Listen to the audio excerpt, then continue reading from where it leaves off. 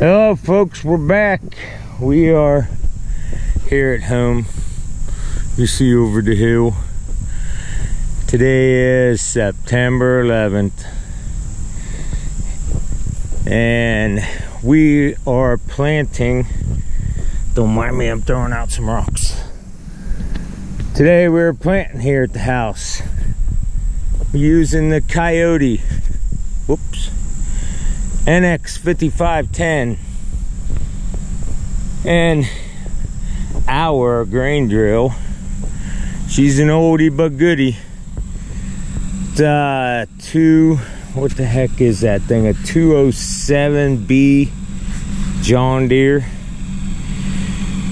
We did some I did some modifications to it over the weekend. Yeah, it's kind of goofy looking now. As you can see, we're dragging a chain link fence behind with some bales of hay on it for a little bit of weight to cover the seed. Hey, it works good enough for seed because you don't want the seed more than 1/4 inch deep. I've only had to pick them up maybe 5 or 6 times. They fell off, but other than that, they've been working out pretty well. What I done was, I don't know if you could see it. We'll get a close-up view of it here in a little.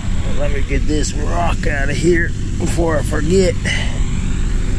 But what we had done, what I had done, was I took the discs off because orchard grass doesn't spread out. It's a bunch grass. So wherever the seed is at, that's where the plant grows. It does not spread out like a lawn grass, a fescue or anything of that nature. So it only grows straight up and down, doesn't spread.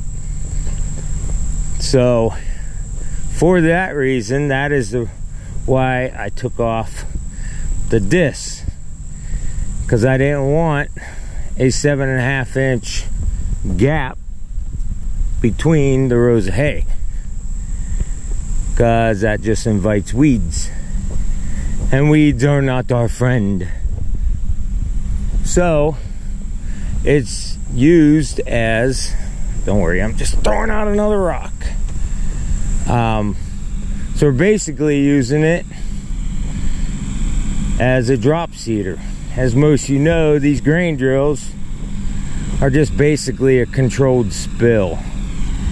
So this way it'll fan out across the entire 12-foot section instead of planting it in rows.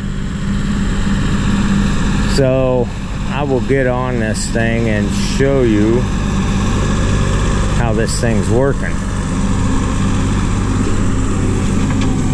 So like I said, I rigged this up. I had to take this grain drill, had the old style gearboxes on it, and you had to pull a handle.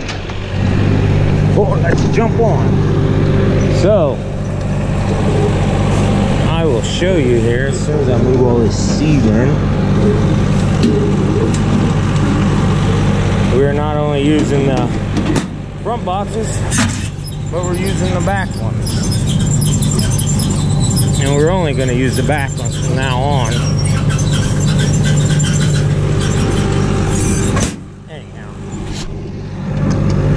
So let's see. I don't know how well you can see it. Seeds are dropping. Coming out of there.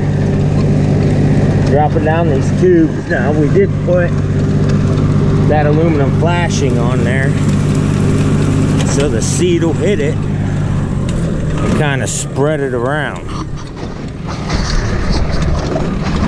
Oh, we lost the bale.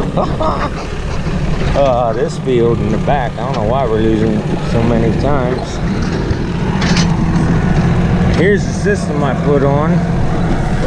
I made this bracket come up here and lift, so if the discs are on here, it would lift it and lower it. Used to be a gearbox mounted right here on both sides. That was a royal pain. So I made all the brackets and everything. Let me grab a bale of hay here. It's almost like we're picking up hay out of the field like the old timers. Okay. So yeah, as you can see, here's the aluminum flashing. I just tried it out. It's just hanging here. And as you can see, the seed's hitting it. I don't know how well you can see it. And it's kind of scattering it all across instead of putting it in the windrow.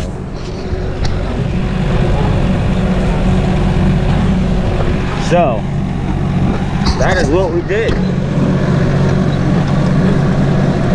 Now we'll see how well. See, you can shut it off, turn it back on just by flipping the handle and not pulling a rope.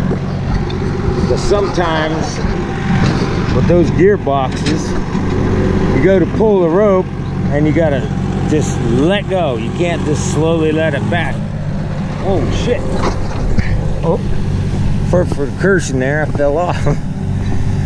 But them old gearboxes, if you didn't snap that handle, then one side would drop, the other side would stay up, and then you'd have to back up and do it over. And oh, what a pain that was. So I worked on it yesterday and day before, took all the discs off, made the bracket, put the cylinder on, and oh my god, that's so much easier now. So yeah, we've got that little patch over there done. The front field is done. Let me wipe you guys off here. You probably got dusty. Oh, there you go. So yeah, we'll have this planted in the next 5 or 10 minutes. Yeah, you can go faster, but it's not like you seed every day here. So we'll just take our time and get it done. It's supposed to have a chance of rain tomorrow. So even if it's a 1/4 inch of rain, it'll be very nice. The ground's definitely got moisture in it, as you can see. So I'm not worried about the moisture. We've had a lot of it. But the only thing I think I would change we got another 25 acres to do, is maybe, I think it would be a good idea, maybe get your guys' input, and that would be to put a set of old-timer spike harrows on the back, like a drag harrow. The ones that had the little 3 or 4 inch spikes on it, and use that as a cover for the seed. Might bury it too far, I'm not sure. I mean, the fencing works good, but I would like a little bit more leveling out of it. So let's go down here and see what the boss has to say. It's probably gonna be like, I don't see nothing coming out.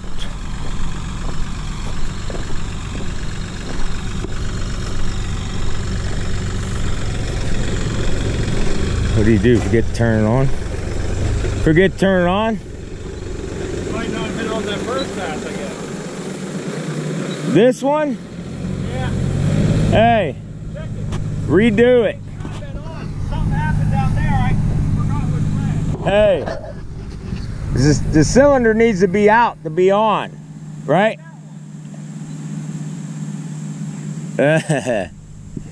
Well, we'll just have to run over this 50 or 60 feet to make sure.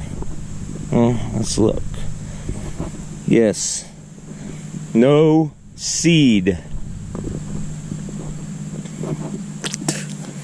You want to see the seed? Oh man, I don't know if you can see it. It's so tiny. Like right there's one. It's these white ones you see through here. So yeah, see, it's more spread out everywhere. Let's put you in the shade. That's what we want.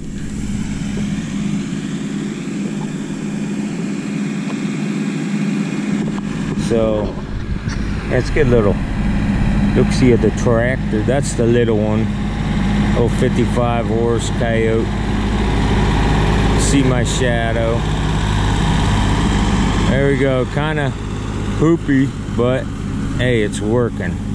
And I got a bale about to fall off again. Oh my. Yeah, I gotta come up with something different for this.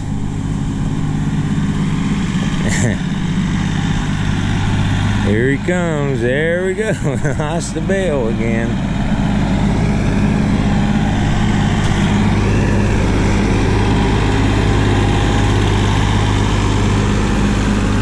I'm gonna tell him when to stop. Great.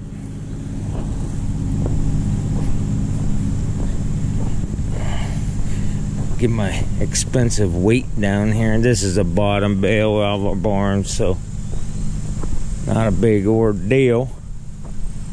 But yeah, that's what's going on today. So we'll give you some updates of what it's going to look like. It should be sprouted here in 7 to 10 days. Weather's going to be in the 70s. The push to get at least this place done was the rain tonight. We got a 5-acre field we just picked up down by our 30-acre farm, and we won't get down there tonight because we still gotta go down with the Perfecta and break it up some and pack it, and you need some days in between. So yeah, nothing too exciting, just managing a controlled spill here. So figure I'd just give you guys this update of what we got going on here. Hay season's about to wrap up. We got one field we know we're going to try and get third cut on. Maybe some more. Maybe we'll hit about 40 acres. Let's see how well it works out. So yep, till then guys, I'm going to throw this bale on and we're going to call it a video. So till then, we will see you.